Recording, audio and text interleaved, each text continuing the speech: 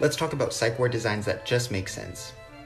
So most psych wards have metal hand sanitizers that are encased, and that's because we don't want people to be able to punch open the hand sanitizers and have access to the alcohol within them. And that's because some people go through alcohol withdrawal when they enter the psych ward, and there's unfortunately been people who either drink the hand sanitizer or they'll even put it in their rectum so that the alcohol can be absorbed into their GI tract and they can get intoxicated.